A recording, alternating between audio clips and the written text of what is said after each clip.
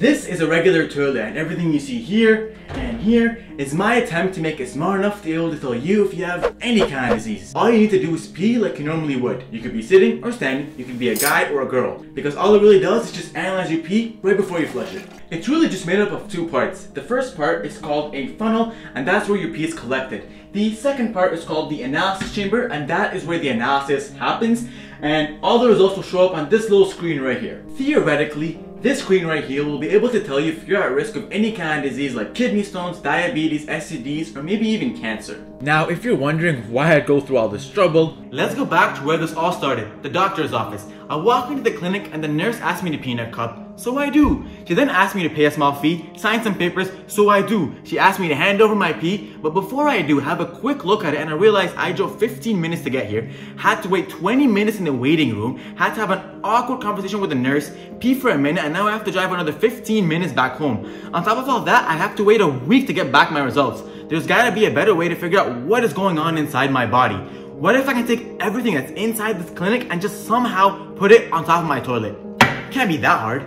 Yeah, I was wrong. Looking back at this project, it ended up being a lot harder than I thought. But back then, being the optimistic person that I am, I decided to give it a shot and see what happens. Another reason for why I did this project was because I studied mechanical engineering at the University of Waterloo, and my university requires me to create an engineering project that uses all the information that I've learned in the last 5 years of engineering, and they call this project a final year capstone design project. I could have done something basic, but I wanted to do something that I'd be proud of.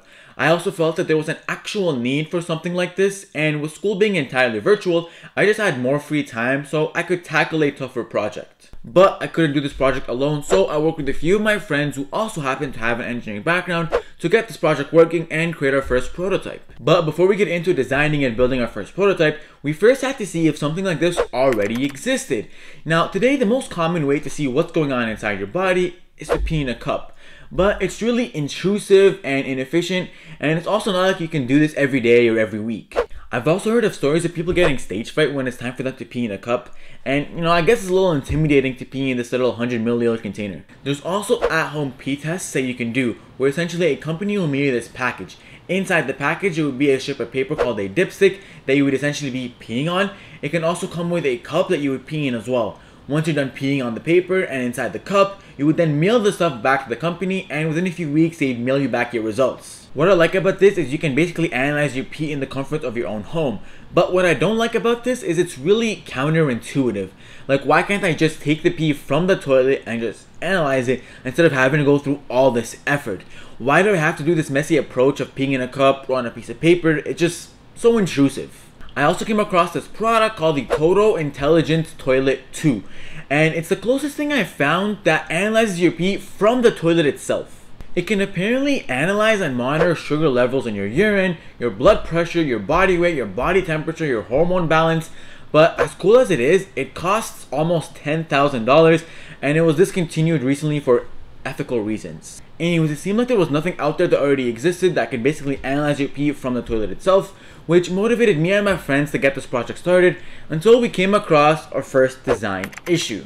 We had initially assumed that all we needed to do was create a chip that we would put at the bottom of the toilet bowl, and it will analyze the pee for us and give us all the results that we needed.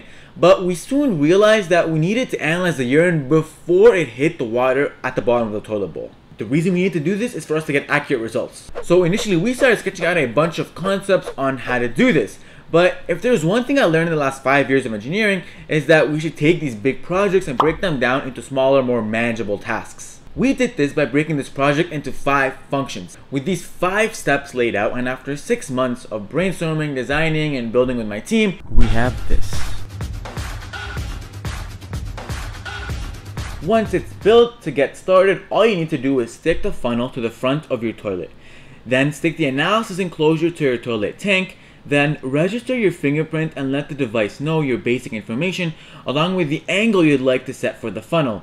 And you're all set. Here are the basic elements. For starters, when you enter the washroom, we wanted a way to tell the toilet that you're ready to pee. We could have used motion sensors or fingerprint sensors, but for this particular application, we decided to go with a fingerprint sensor as you see right here. That way it knows who is peeing and can allow each person using this toilet in the house to be able to have their own set of data.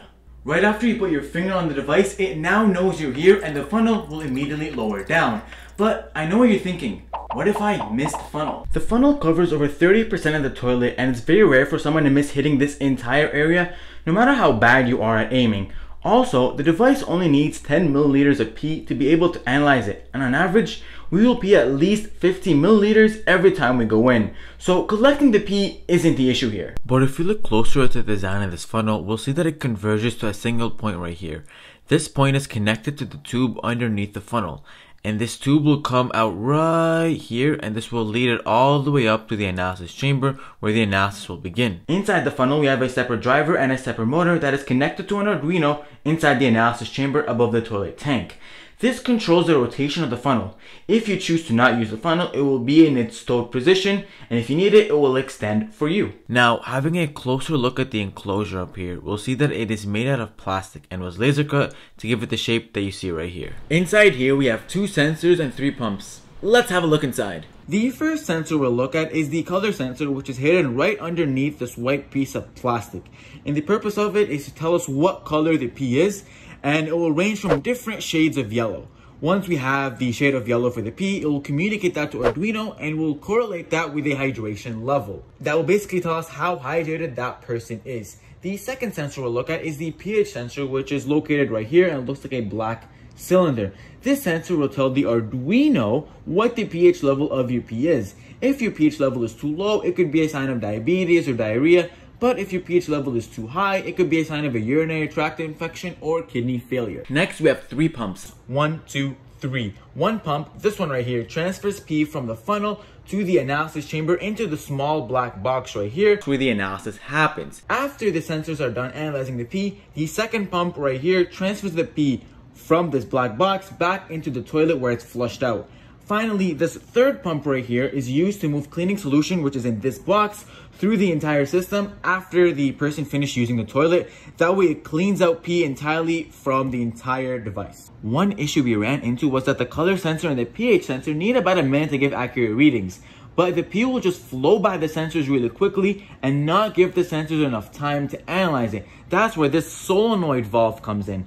This valve is closed and doesn't allow pee to pass through it until the analysis is complete. So essentially, pee will stay in this box until the analysis is done. Once the analysis is done, the solenoid valve allows pee to go through it, and then it will eventually get flushed out into the toilet. Once the analysis is done, the screen will let you know how hydrated you are, how many times you peed today, and how long it's been since your last washroom visit. We'll also provide a history of your hydration and pH levels and end up by telling you how many cups of water you should drink, and if your pH levels are normal or if you need to see a doctor soon. Once all that is done, the system automatically cleans itself and flushes out all toxins, ready for your next visit. After the cleaning solution cleans the entire system, the funnel will now move to its stowed position. That way, if you want to use the toilet without the funnel getting in the way, you can do so. One of the challenges we had with this project was making sure fluids like water, pee, and cleaning solution don't mix with the electronics and wiring that we had throughout the entire system. So we needed to do something to make sure both of them don't mix or get in contact with each other. As I'm sure you've always heard growing up, that water and electricity don't mix. So we did 3 things to make sure that they never made contact. First, the box inside the analysis chamber where the urine is analyzed and the funnel were both 3D printed. Now, 3D printing is cool because it can allow us to create these complex shapes, and it's honestly not that expensive.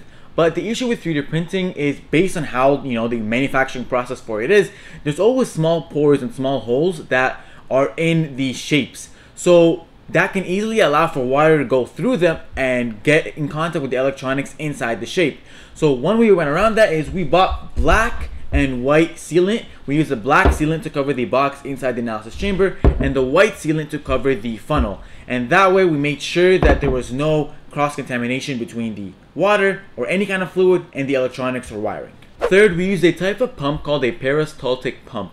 This pump is connected to a motor that rotates the fluid from one location to another. This pump kept fluid sealed and prevented any fluids from leaking out of the tubes. Another cool thing about this pump is that it's reversible, so fluid can move in both directions, and honestly, that just made it easier to code. Everything you saw in this project was mainly just a prototype. Most of it worked, but we had one issue of cleaning the system. What would happen is when we had the cleaning solution move through the entire system, only about 90% of it will get clean, and there would be a little bit of pee left at the end of each use. And the reason I put P around quotation marks was because we didn't actually use P in the demonstration for this. For ethical reasons, we just use water with food coloring, with yellow food coloring. So going forward, the cleaning system over here will definitely need to be improved.